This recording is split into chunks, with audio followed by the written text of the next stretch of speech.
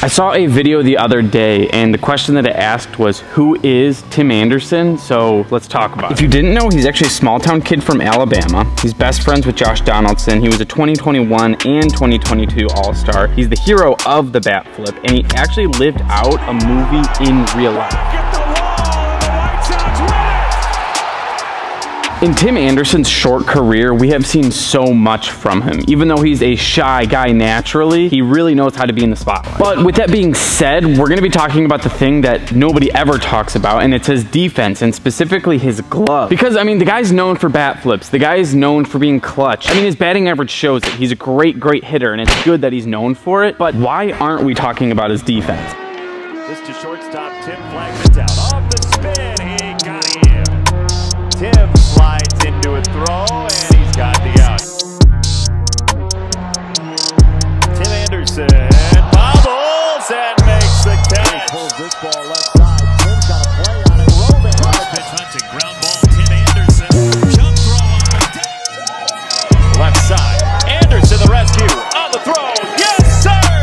Tim Anderson aces Merritt. The honest truth is he's just not that good at fielding. Compared to other MLB shortstops, he's average to below average. For a while, people were saying things like, oh, he's just gonna end up in the outfield, you know, maybe a left fielder, a less crucial position for defense. But he's also been a 2-time All-Star. So what do you say about that? So we're actually gonna be using UZR to figure out who's good, who's not. It's a defensive stat that kind of wraps it all up into one thing. This is all for 2021. That way it's a full season, but Bo Bichette had a negative 5.2. Then we look at Fernando Tatis Jr. His was a negative 7.2. And then Brandon Crawford, a little bit more of a defensive shortstop in 2021, was a 3.4, so actual positive number. Our guy Tim Anderson in 2021 actually had a negative 0.9. All these guys are just amazing at baseball, but when we compare them to each other, we kind of find Tim Anderson kind of in the middle. Now, with all of that being said, I cannot stress it enough how much I like his glove, so let's talk about it. TA wears the glove 2 in the pinky. His finger is out, but it's just on this index finger still.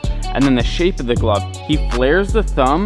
The pinky is just barely flared. It's honestly kind of straight, but these fingers are all rolled. My biggest takeaway is that he tightens the fingers up a ton, so you can see we have all this extra lace. In the end, this is our final product. It has a very even close. I really am excited. I haven't gotten to take any ground balls with this yet, so let's get to it. So fielding with this glove felt absolutely amazing. I was extremely satisfied with this. And now for anybody who doesn't know, this has super snake skin. That is super skin and snake skin combined, just like it sounds. Super skin is always supposed to make a glove feel lighter.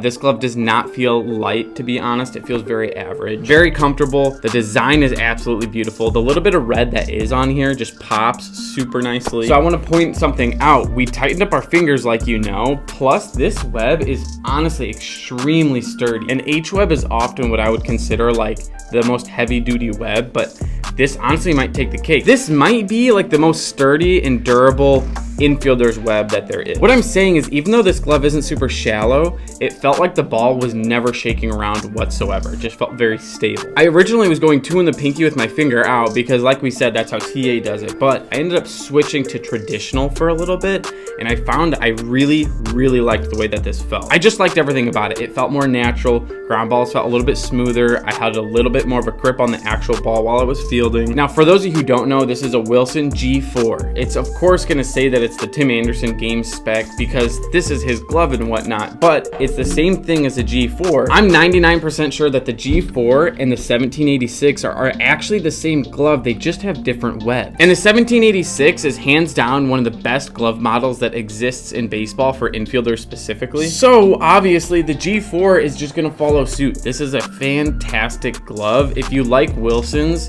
a 1786, a G4 are just extremely good options. But like I said, the only changes I would make for myself is switching to traditional. Other than that, the tight fingers with this sturdy web, I'm a really, really big fan because this thing feels like it'll last extra long. So the G4 and the 1786 are basically the same exact glove, but this is 11.5 inches. 11.75 would actually be the 1787. The 1787 combined with the Matt Chapman break-in might be the best third base glove ever.